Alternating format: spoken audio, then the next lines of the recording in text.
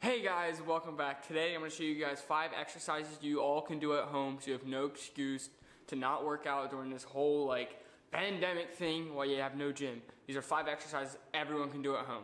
Let's get into it. Alright guys, number 1 is going to be push-up. Yes, a push-up. Push-up's super simple, but there's so many different variations you can do that work different parts of your chest, and it's such a good overall workout. If you guys don't know what a push-up, this is the basis of a singlet push-up. You are out in the plank position like this, about shoulder width apart, and you go down, chest to floor, back up. So there's so many different variations. There's so many different variations. I'm gonna play a bunch of them on screen right now. All right, so you have your assisted one, where you're on your knees like this, and then you go down, push-ups. Now you have your archer push-up. You start out like this, you come to one side, one arm. It's gonna basically work one side of your chest at a time, putting more strain on it, so you're gonna work it more at once. This way.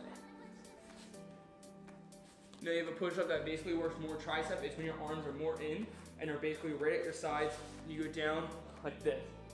Instead of being out like this, like a normal push-up, it'll be in like this, and it works more tricep, but it also hits chest and are more difficult to do. Now one that works at more tricep than chest at this point is the diamond push-up.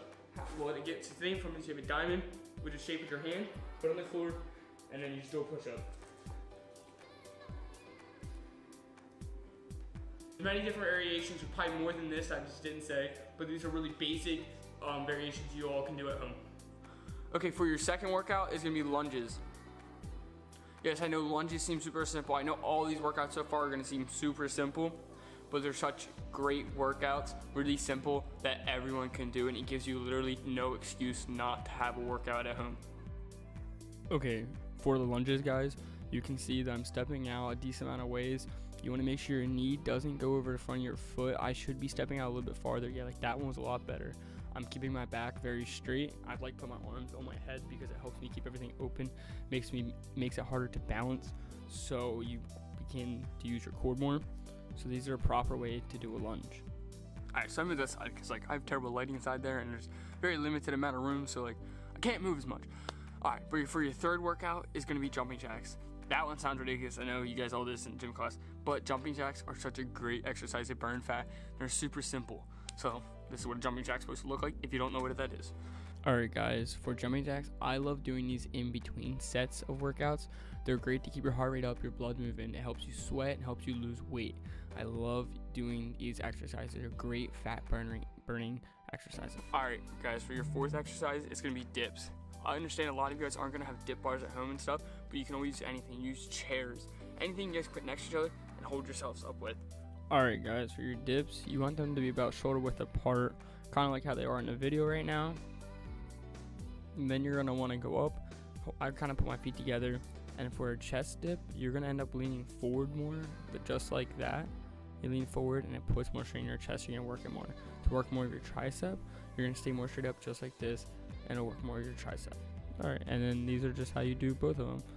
That's more of a chest, and that was more tricep, and now this is more chest. And that's how you do your dip. Okay, so your last exercise will be pull-ups. And I understand this one you will need something.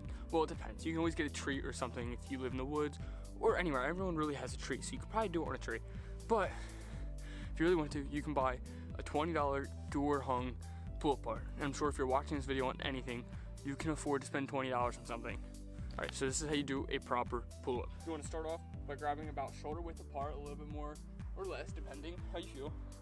So right here, don't extend your back out too much. I like crossing my feet, and you just pull up, chin over,